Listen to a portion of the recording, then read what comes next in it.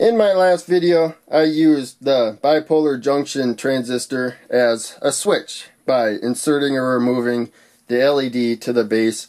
The transistor, the collector current turned on or off. And now we're going to expand on that a little bit. We're going to use this circuit to demonstrate the transistor as an amplifier. So right now, I have this trimpot here, which I'm using to send a signal to the base of the transistor. Right now, the trimpot is set down to 0 volts. Comes to this negative power rail. And the emitter also comes to the negative power rail. So they're at the same voltage. We consider that 0 volts, the ground in this case. So there's a 0 volt voltage potential difference. So no current's going to flow. That's the cutoff range. So now we're going to move up to the active region. And so I'll just take the trimpot and slowly turn it more towards positive, and what you'll see is now the load starts lighting up. And so a little bit of current is going through this LED and then the resistor that comes to the base. A very small amount of current. Not even really enough to light up the LED. Just kind of a faint glow. But this LED is brightly lit. A lot more current's flowing through. But that's because of the current here. So now, this is going to be a multiple amount of current. For probably 1/10 of a milliamp of current, it's going to let it through maybe 100 times more current through the collector. And so that's the active region.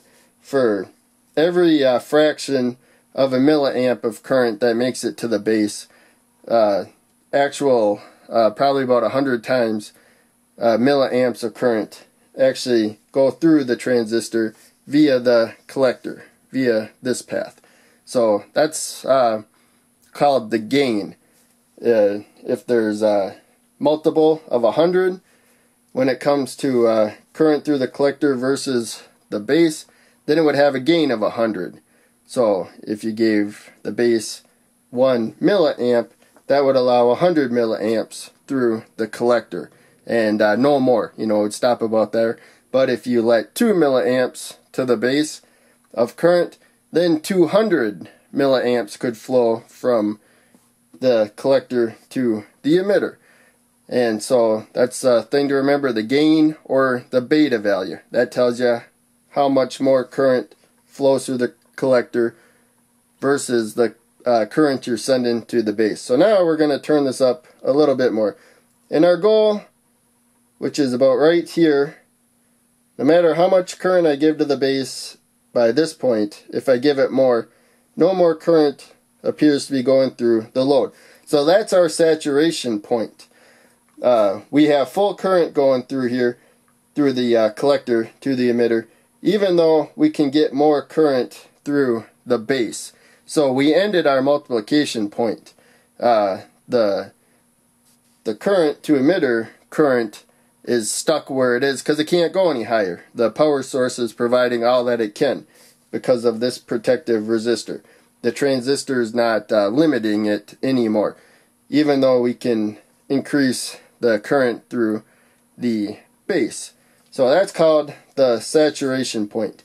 And when it comes to amplifiers, transistors, that's the main things you need to know. The cutoff point, the active region, the saturation point, and then the gain. You want to know for however much current you give to the base, what the multiple amount of current flowing from collector to emitter, and then also the load that you have that connected to. You want to know what the gain is.